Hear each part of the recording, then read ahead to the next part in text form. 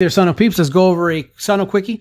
We're going to go over Krukenberg tumor today, which is an ovarian metastasis. So Krukenberg tumor was first described by Friedrich Ernst Krukenberg in the article Über das Fibrosarcoma ovari mucocellulari carcinomatodes in 1896.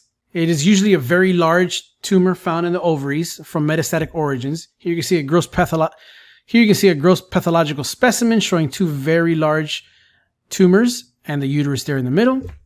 It is of metastatic origin from signet ring cell adenocarcinoma. These are very rare adenocarcinomas that release mucin. They are often found as a very large pelvic mass. 80% of the time, they are bilateral in both ovaries. 50% of these tumors arise or metastasize from the gastrointestinal tract, usually from a gastric or pyloric adenocarcinoma. They are often large, greater than 10 centimeters. The other percentage of tumors come from usually genitourinary or breast origins. In pediatrics, you can see them arising or metastasizing from neuroblastomas, lymphomas, or leukemia, and they account for 1 to 2% of ovarian cancers. Here you can see an example of the tumor in an ovary.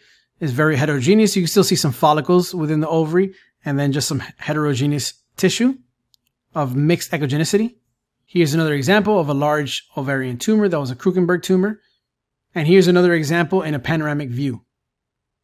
These tumors can cause abdominal and pelvic pain, bloating, ascites, hydronephrosis from pressure on the ureters of the mass.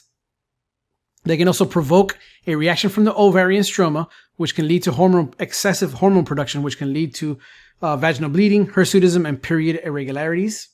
Krukenberg tumors can be seen in all age groups, though they do average at around 45 years of age. I hope you enjoyed the Sono Quickie, all right? Take care. Bye.